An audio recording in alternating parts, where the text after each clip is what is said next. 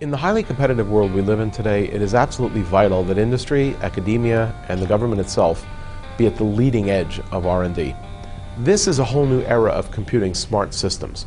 We're starting to see it today because IBM recently had this breakthrough on Watson, which is a system that was incredibly innovative, and it sort of conquered the artificial intelligence barriers that we've been facing.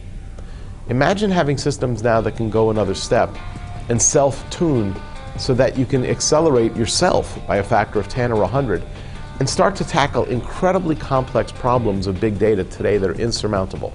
Modeling the brain, modeling the global climate in one shot. These sort of massive undertakings that were inconceivable 10 years ago are quite conceivable in this new era, but it requires a tremendous amount of investment in research and development. This area of expertise is actually incredibly strong in Canada.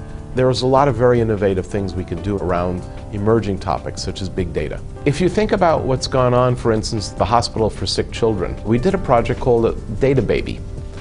What it amounts to is in a premature infant with a very poorly developed or underdeveloped immune system. The problem is the first sign of their being ill is their body is being overwhelmed by an infection. By acquiring massive amounts of data over the course of a time that we study children, thousands of data points a second, when we crawl through that deep amount of data, we can actually see the early warning signs of sepsis, and by doing so we can treat that child before it's obvious to a practitioner that there's a problem. The challenges our future generations face are tremendous. There are challenges of energy availability, there are challenges of food availability, there are challenges of transportation. Look at some of the cities that are locked in gridlock today, and remember, the number of vehicles may double or quadruple in the next 10 years. The complexities of dealing with society have gone beyond what a human can do themselves. Basically, society is now a deeply engaged system of systems. What we're talking about doing here is improving not just the quality of life, but the efficiency with which we provide it, which frees up resources to do other things in society.